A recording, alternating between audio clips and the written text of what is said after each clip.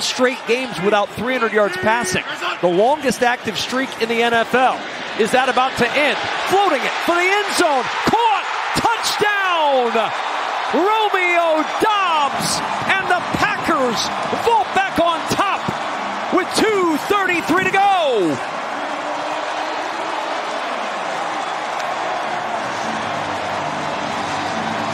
Well, we talked to Matt LaFleur about this, and young guys figuring it out. His route is supposed to be to the out here, but he realizes there's nobody over the top, and he just throws up his hand. That's the old Randy Moss. You know that little red thing on the mailbox? Go check the mail, boy.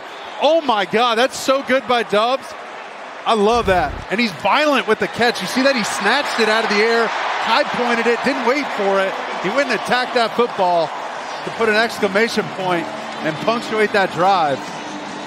His 10th career receiving touchdown as Love goes over 300 yards for the first time in his career. Oh, man, that's pretty. Right before the swat. You see that? If you wait for that ball gets swatted away, and it's just another, ho-hum, could have been a touchdown, coulda, woulda, shoulda. And I know Packers fans are tired of that. 6-play, 75-yard drive engineered by Jordan Love. Took 2:51 off the clock.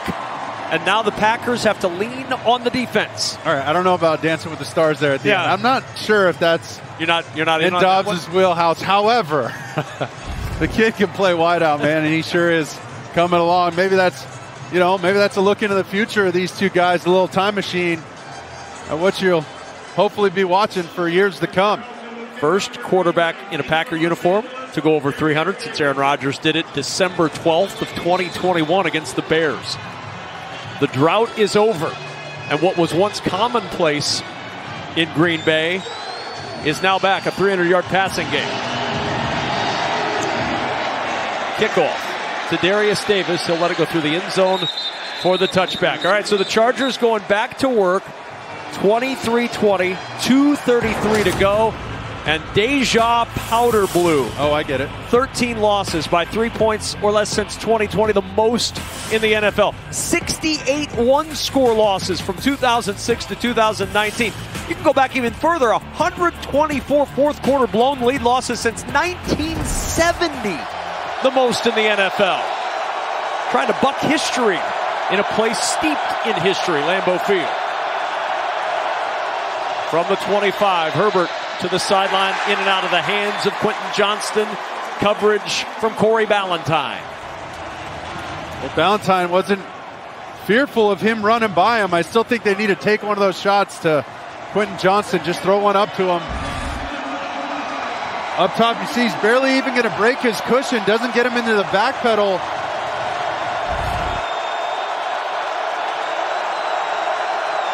Allen in motion on second down.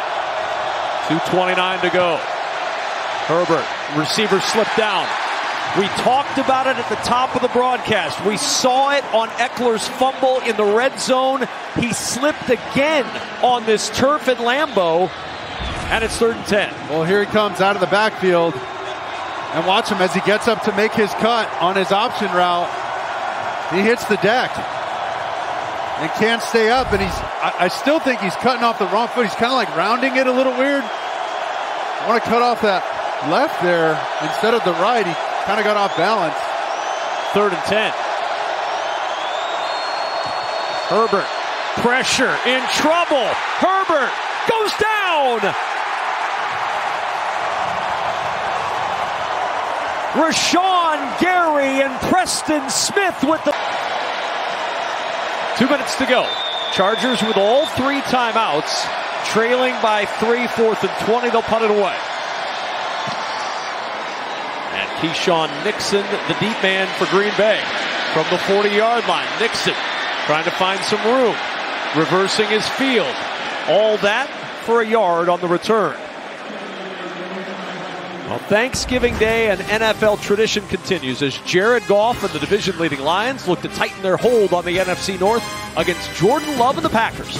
Pre-game coverage begins at 10:30 a.m. Eastern, Thanksgiving Day on Fox. And Jordan Love will be entering that game mark off his best 2 passing performances in his career.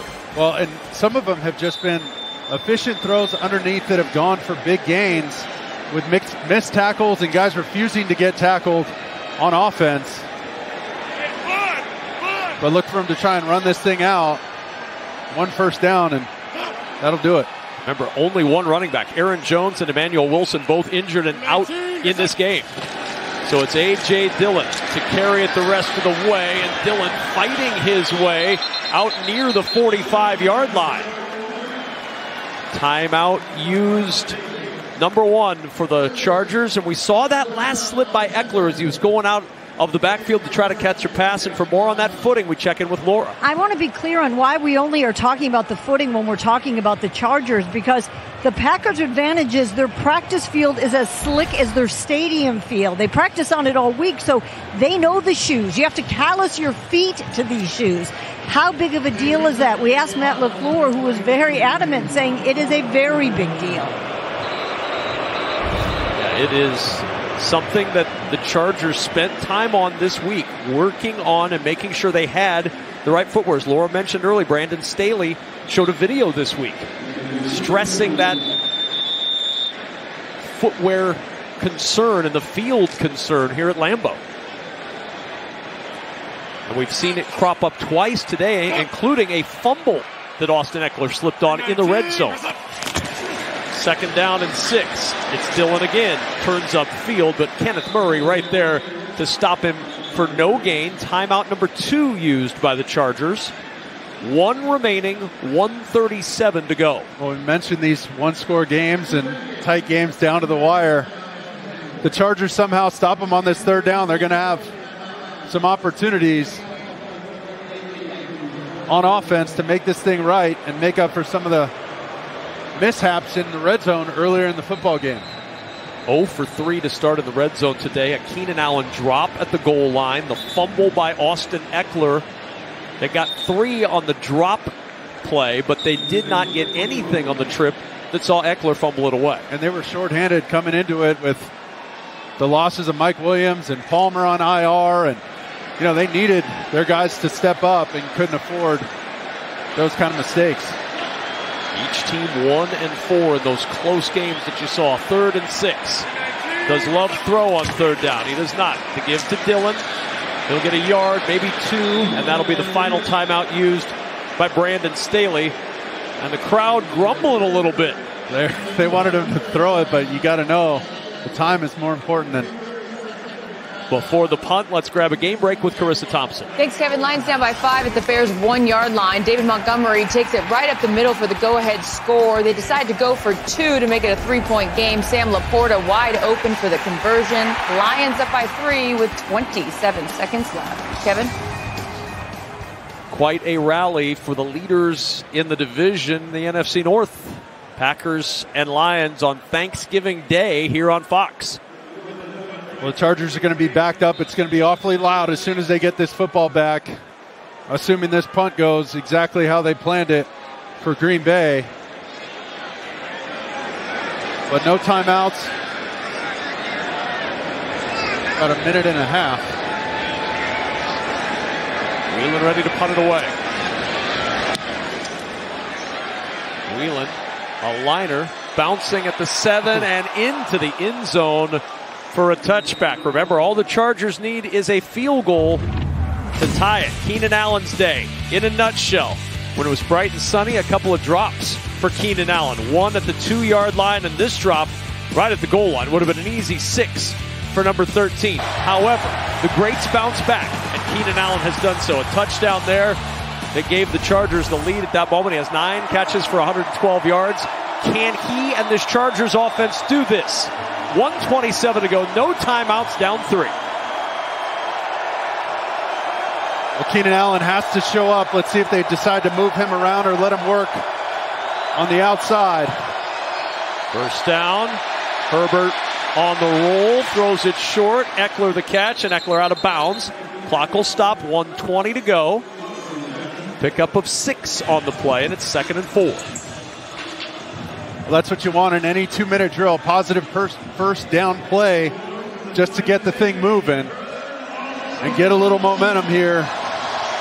They're going to have to be efficient on their throws over the middle and essentially If you're catching this ball in between the numbers, you knife up field and get down. If you're outside the numbers, you fight to get to the sideline with your momentum going forward to stop the clock. And a fumbled snap.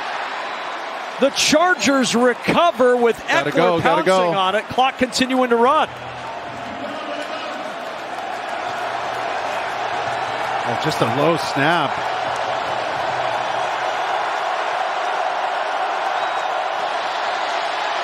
Third and 8 and incomplete, and there's the flag.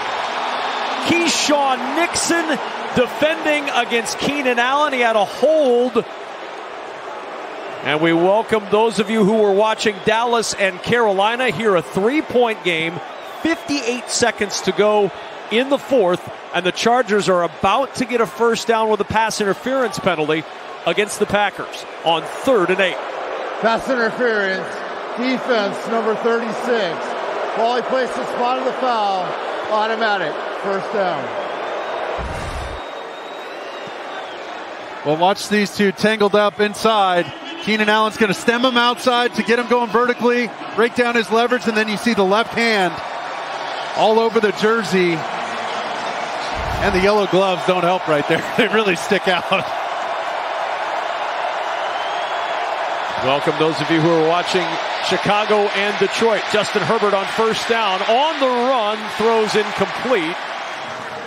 And that'll stop the clock with 51 seconds to go. Jordan Love today over 320 yards passing for Green Bay. His first career 300-yard game. Justin Herbert trying to get his Chargers back up the field into field goal range. Cameron Dicker's long this year is 55. His college long was 57. You got to get to what, the 37-ish right here to tie this thing, send it to overtime with no timeouts. And what wind there is at the back of the Chargers right now. Light wind, probably not a big factor.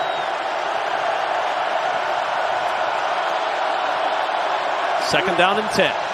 Herbert throws, and it is caught by Allen inbounds. Clock continues to run. They have no timeouts. Oh, geez. Nixon was holding on to him after the play, so he couldn't go get set. Third down. Herbert looking. There's the pump. Johnston can't pull it in. It hit him in the hands at the 35 of Green Bay. Carrington Valentine on the coverage, but Johnston couldn't snatch it. Well, Valentine's been all over him, sitting right around the sticks or in that 15-yard area, and finally Johnston just runs by him, just fails to track that football. And I mean, everything Justin Herbert went through to get that ball off, to get up in the pocket, get everybody set, and make a play like that, you gotta help your QB. And it comes down to this. 4th down and 6 and a timeout used by Green Bay. Charge timeout, Green Bay. They just wanted to confirm the formation. As you see, Quentin Johnston, he's beside himself. And really, they drafted him, almost, think about it, as more of like a luxury guy, another big body for a room that was full of talent with Mike Williams and Palmer and, of course, Keenan Allen. And this guy's got to play a significant part of the season because of injuries to those two aforementioned players. But those are the moments, you know, that swing your confidence and really get you going. And speaking of momentum, and Jordan Love, he sure came on strong towards the end. 4th down. 6 for the first. Chargers down 3. No timeouts. 23 seconds to go. And movement up front. And it's going to be offsides against the Packers. Rashawn Gary. Offside. Number 52, unabated to the quarterback. 5-yard penalty, 4th down. So now 4th and 1 instead of 4th and 6, but there's Gary at the bottom. Oh, a little bit early. Might have got Preston Smith too. So now 4th and 1.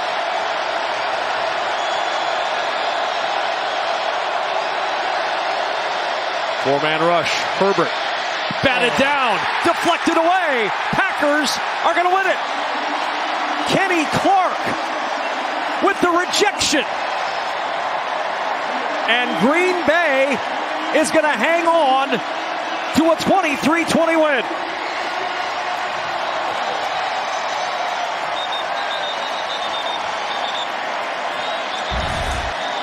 What a play by Kenny Clark. Watch him get his right hand up and bat that ball down. I mean, if he was going to Stone Smart, he was covered up pretty good.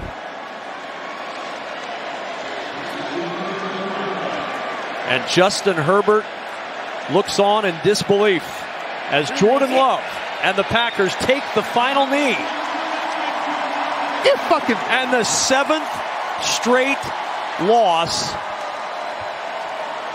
by 3 points for the Chargers. 3 points or less and a 23-20 Green Bay win. And those are the kind of situations